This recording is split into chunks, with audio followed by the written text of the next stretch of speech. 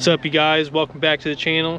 We're gonna go underwater and we're gonna look at some of our ice jigs.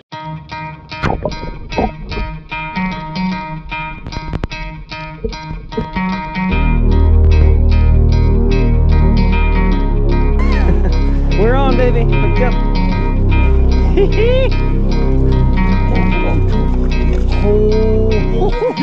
Oh, that's a jumbo. Look at that. That's the biggest perch I've ever seen in my life. Oh yeah, look at that. It's a bass. It's a bass. It's a big bass. There's just a giant mark on mine right now.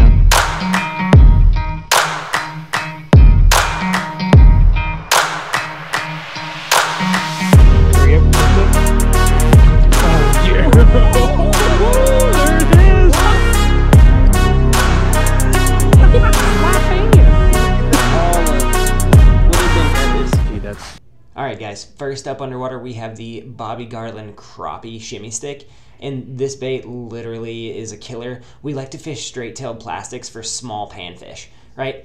Early ice, panfish, a straight-tailed crappie, little nibble on there is going to get you bit. We also like to bounce it off the bottom a lot. It brings in panfish. They really enjoy seeing that bait bounce off the bottom, and that straight tail, whip tail bait, if you want to, is really going to be effective in catching those early ice panfish. Tungsten jig head is a must on everything. It's way better feel, gets down there faster. Dang. How long that one was on there? Man, we're doubled up. Doubled up.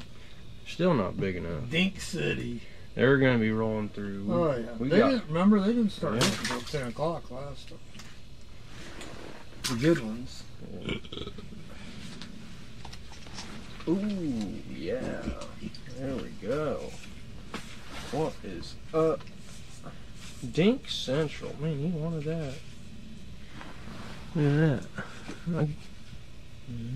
You know they want it when they eat it like that. Oh, there we go. There's a nice drop. That's a good That one came from nowhere.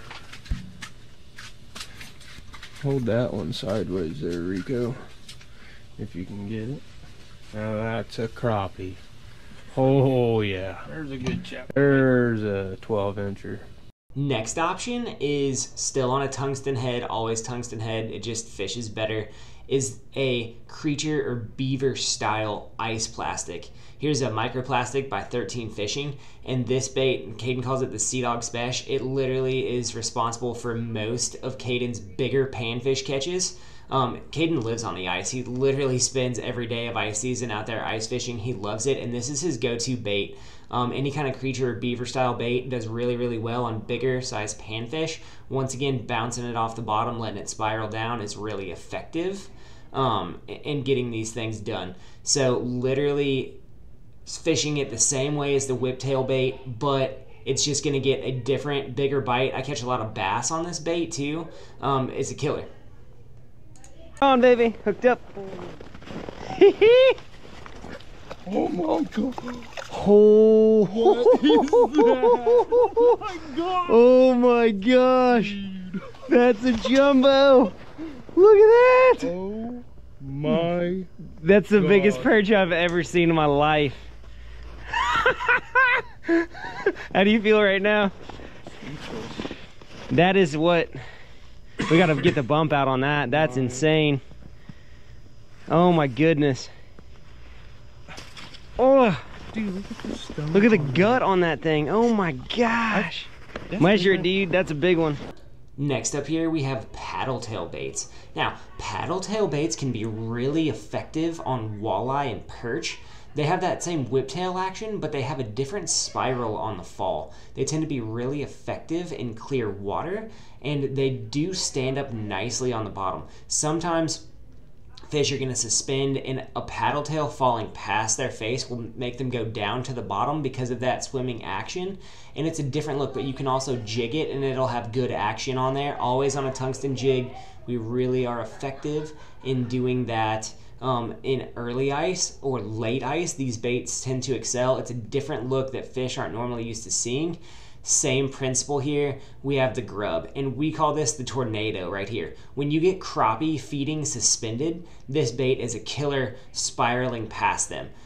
And you can see here in that action, it's got a ton of action, right? The only downside of this bait is sometimes that tail gets hung up, but really this is a great bait to fish over deeper water because you get that spiraling fall. If crappie are suspended, you can catch some of the biggest ones in the school fishing a chartreuse whiptail grub, a white whiptail grub. They're going to go right past their face and they're going to chase it down and eat it. This bait also works exceptionally well with active crappie and bass, just that spiral fall. And then here is a ice killer, the jigging Rap, right? The jigging Rap is going to fall like a bullet. It's also going to dance, right? It was designed to dance. Sometimes we tip it with a grub or a minnow. It's got 3 hooks on it.